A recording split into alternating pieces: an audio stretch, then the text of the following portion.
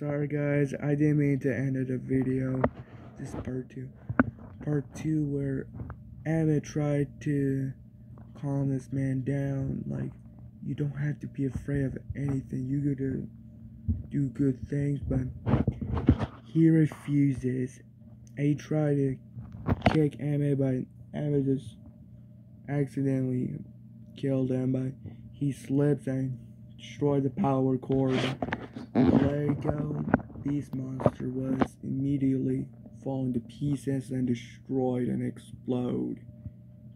And they realized they had their victory, and father and son were hugging each other like, "We did it, son. We did it." But they noticed Emmett was passed out, and Lucy tried to wake him up, but all his friends were like depressed. But Emmett was alive, but he noticed it's over, but he actually finished the chaos, but Lucy and Emmett hugged each other to death. And they actually,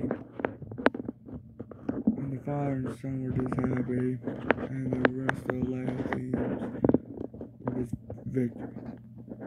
Later that day, the mother, father, and daughter and son were rebuilding their world to a Lego world.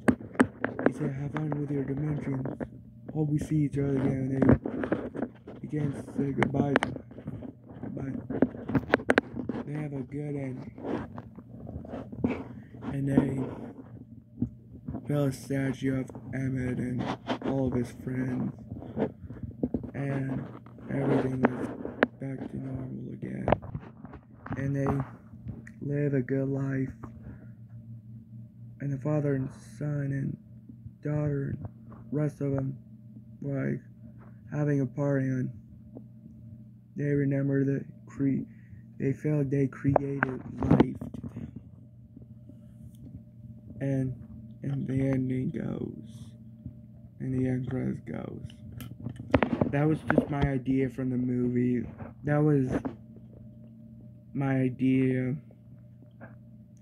I hope you like that story. Sorry I accidentally. Hopefully I'll get this edited soon. Anyway, subscribe.